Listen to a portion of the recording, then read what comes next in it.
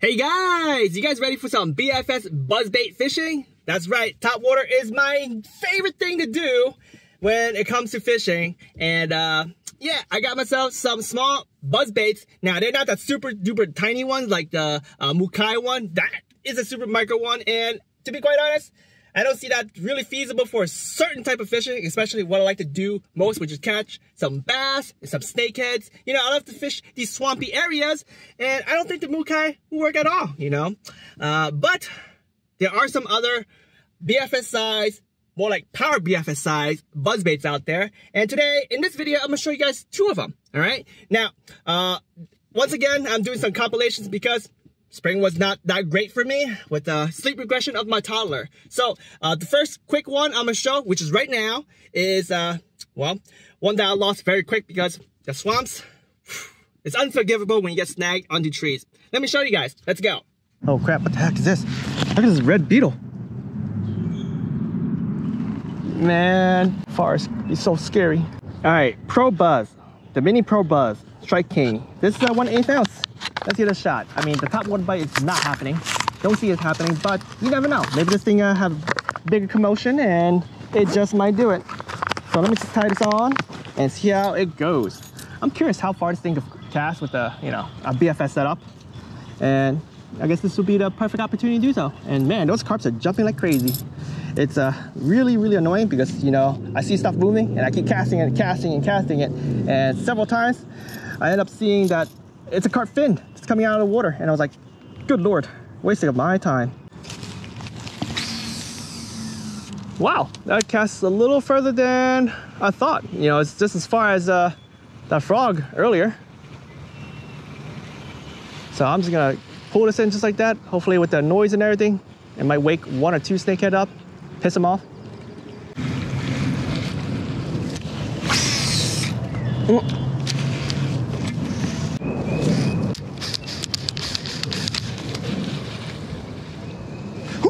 Oh, yes, got a fish. Oh, what the heck? That's not a snaky, but I'll still take it. Let me back up a little bit. I'm on a log. I'm on a log. Feel a little safer if I get back right here.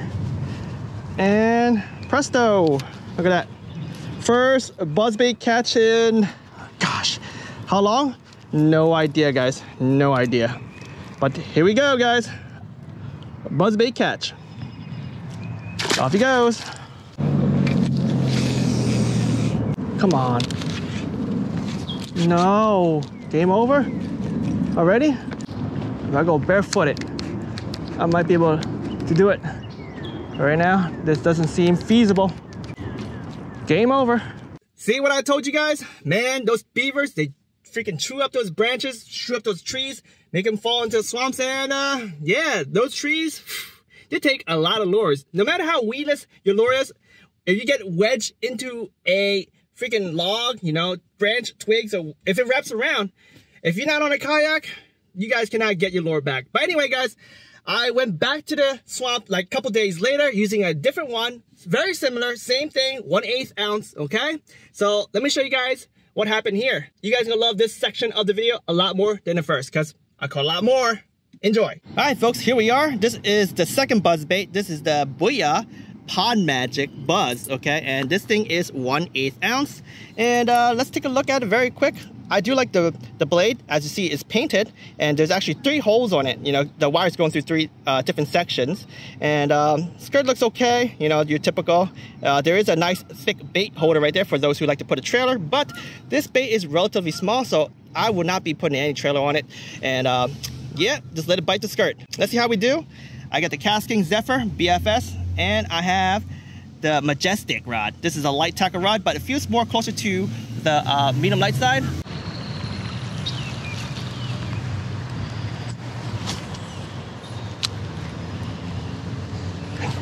Got one. Oh yeah. What do we have here? A little bass. Yeah, I saw a lot of fish earlier over there by those muck, and I was like, there got to be at least one bass, or you know, maybe a snakehead or a large crappie that will hit this little buzzbait here. Off you go.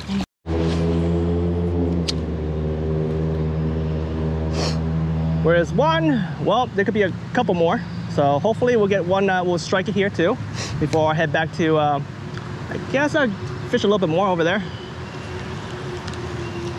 But it's interesting, you know, the spot is totally different now. Consider it's a new fishing hole, since the whole thing is a little different. Likely just fish frogs going forward, maybe some toads. I don't know.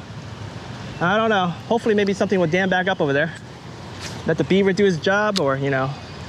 Oh, it just landed too.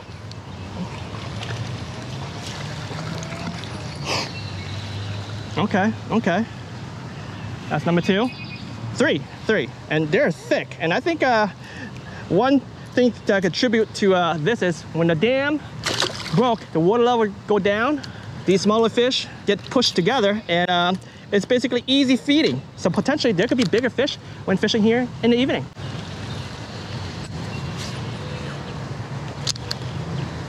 Oh, got another one. Wow, they're just hanging right by the tree. Buzzbait fun. Oh, this guy missed it, but I still got him. He probably hit the skirt area or the blade. It got him right at the chin. Oh, off he goes. Now, it's supposed to be a thunderstorm rolling through. You guys probably see it's pretty dark out here. Got thunderstorm, severe thunderstorm warning, that is. And yeah. Hopefully that would trade up some bites. Sometimes you can let your lure fall down a little bit.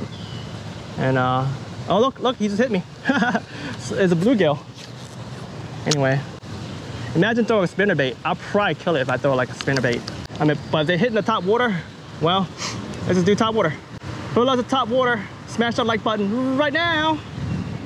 If I get 150 likes just because of this, I'm gonna do a giveaway for top water baits. All right, so let's do it.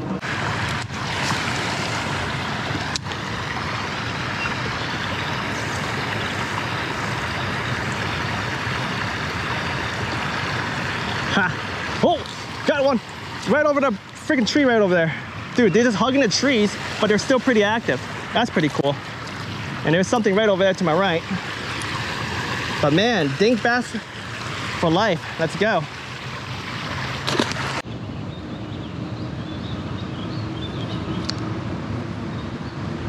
Oh, that's a fish right there. Oh, that's a fish right there.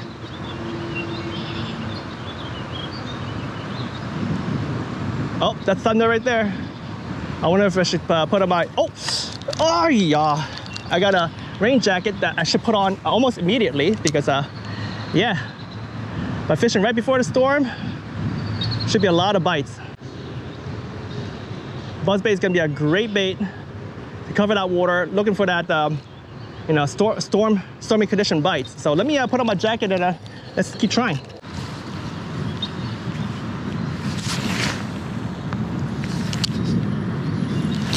Got him. Got him. Okay, another bass. We're gonna swing him over this this thing here. One. Oh no. Maybe I should shake him off. He's a pretty good sized bass. He should shake off. No? All right, well. Don't like doing this, but sometimes you just have to. And that is, well, potentially lose a bait. Second, I might lose a life. Yes, I should have gone to the other side, but it looks thinner. But I cross here, just like this. All right. Come on, don't snap the line over there. Swim over. Help me help you. All right, let me try this. Whoop, whoop, whoop, whoop, whoop. Put the rod tip all the way to the end. Come on. Come on, it got cut over. All right, let me see if I grab that. Don't go crazy. Okay, got him. Whew. Landing a bass, climbing to a tree that potentially may break apart at any moment. That's Jimbo style. All right, let me unhook this guy. But yeah, this guy right here gave me a run for my game. Thank you for the fight. Now that I'm here, I might as well do a few more casts.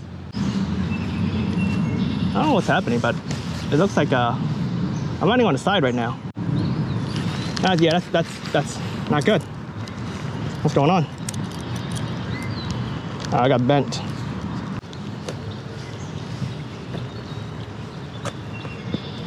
Yes, I am walking further and further away from land, which is not always a good thing, but I see an opportunity.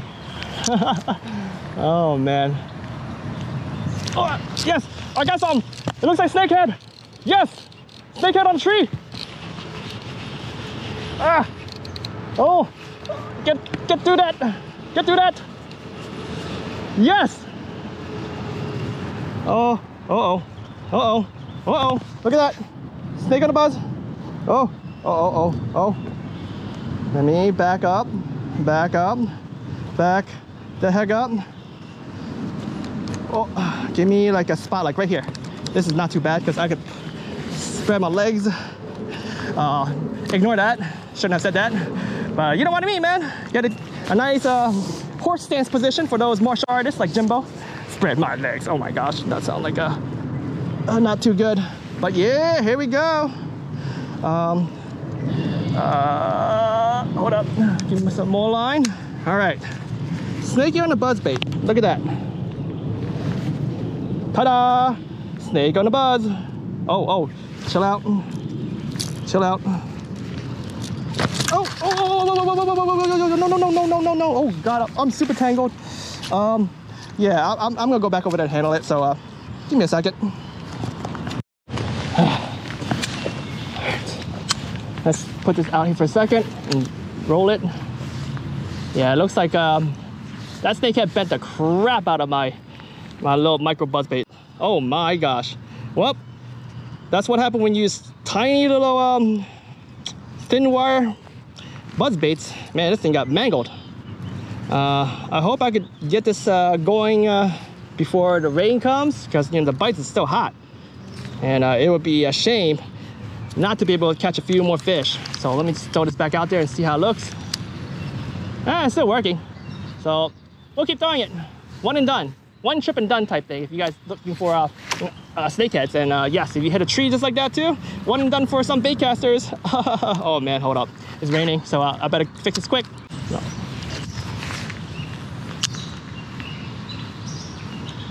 Here it goes. Oh, got him. Oh, that's a mondo. Oh no. And it got me into that thing right. Oh, I got him. And there's another one right there. Oh my, there's so many right here. It's crazy. They all should be right here due to the storm and the breaking of the dam. Oh my gosh, they're just all right here. It's chilling. I should have been here in the first place. Oh my, that's a nice one. Nice one. Oh no, I'm super muddy now. Okay, okay. I have to put my bag down now. Oh my. It's gonna be interesting trying to grab them. So let me see if I could just grab my stuff and just run over there and handle them. Uh-oh, thunderstorm's coming. Here we go.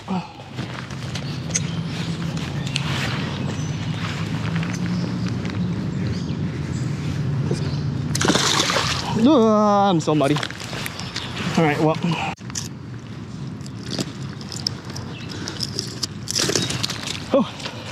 Oh, there, good. Oh, look at that, he's snaking away. Yeesh. Oh, I'm so disgustingly muddy. Well, yeah, look at this. This thing's so mangled up. Oh yeah, this thing still spins. It still spins. So I'm gonna take my pliers and bend it back a little bit. I mean, the hook is like so bent out, it's insane. That's why I like the Snakehead Stalker. His buzz bait's very, very thick. You know, this Pond Magic thing is made for ponds, not for swamps. Man, imagine a big bass, they'll probably bend this thing out just like a snakehead, because, you know, they thrash and go into covers and stuff like that. But I'm glad it's still working right now. I'm gonna keep throwing it for a little bit more because it's hella fun. I don't know about you, but right before the storm, yeah, baby.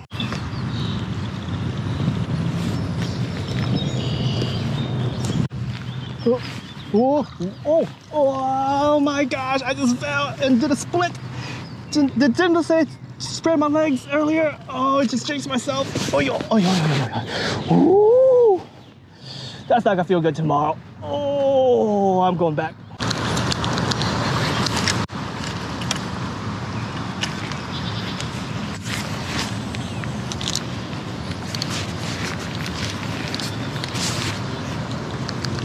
Well, that's the end of it. I was gonna keep the blade and make something out of it, but I guess I can't do that now. And then the video. All right, fam, I hope you have enjoyed this episode. Man, throwing that small little buzzbait right before the thunderstorm. Woo, so much fun. I didn't expect that many bites. I was hoping I'd get some big bass, but that last snakehead mangled the crap out of my buzzbait. Like, I was gonna keep that buzzbait, cut that buzzbait off, you know, the wire, and reuse that small little blade, because I love that chartreuse painted blade. I was gonna repurpose into some more, you know, maybe some inline buzz baits. You guys know that I love bending wires, right? Making some, you know, small little lures here and there. But unfortunately, that line snapped. Now, that was basically 10-pound Kastking Cast Pro Finesse X13. That's thin line. Like, I typically throw thicker line, even on BFS. You know, Power BFS is all about throwing, you know, things typically out of the, you know, your original BFS range. If you guys think about it, right? If you guys throw thin braided line, yes, it's great for getting some distance out, especially some of your smaller lures. But when I'm throwing heavier finesse lures, you know, 1/8 ounce and up, you know, you don't really need that super thin line, especially if you're gonna be throwing things like in a swamp. Like, you saw all those trees, you saw all those spatter docks.